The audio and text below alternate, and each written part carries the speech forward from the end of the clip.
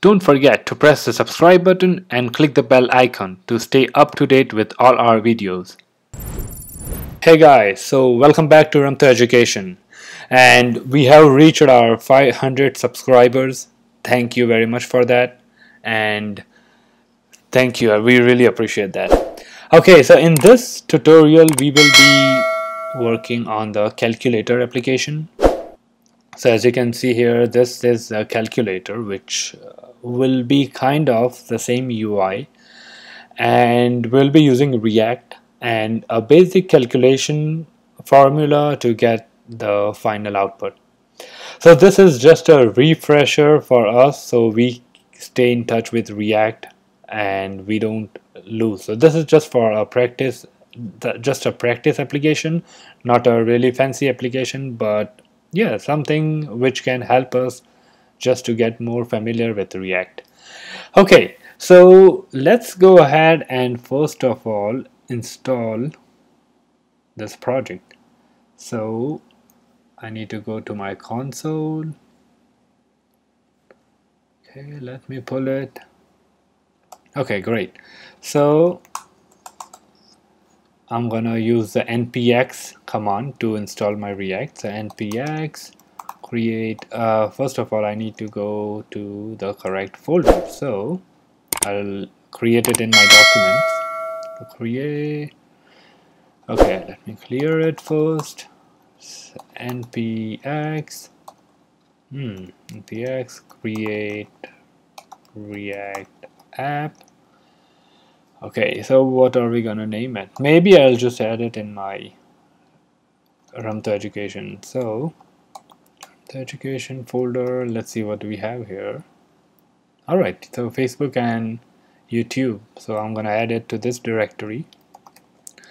npx and create React app calculator. Okay, just trying to make sure I spelled it right.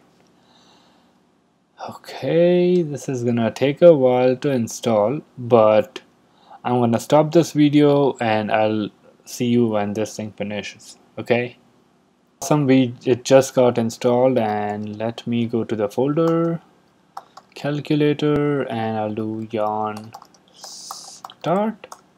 So our basic boilerplate is right here, and I'm gonna open this project in my VS Code. Okay, so cd document Ramto Education calculator and code dot.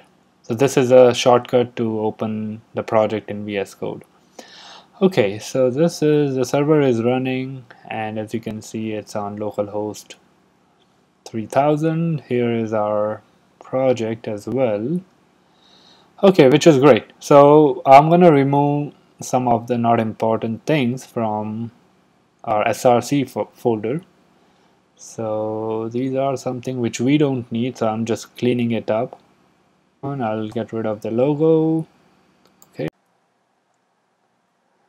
Alright, so due to some glitch I was not able to show you more about that, but okay, I did remove the logo from the app.js, and also there was service worker in the index.js, and components will be in the next video. I'll show you how or what they are, and even calculator. Instead of calculator you might see all those dummy things which says that this is redirect you to React homepage and everything.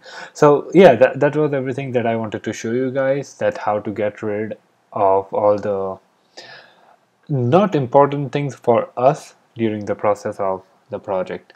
And in this video what I'm going to do is I'm going to get rid of the CSS part for you guys. I'm directly going to give you these classes. I'm not going to show you what exactly these classes mean, but you can definitely take a look and figure out what the issue is. If you don't know at any stage what exactly which properties they do, you can ask us in the comment section and we will be more than happy to help you. Any feedback if you have, let us know in the comment section. Like this video, share this video, and don't forget to subscribe. It does really help us. Okay, thank you very much for watching, and I'll see you in the next video. Bye.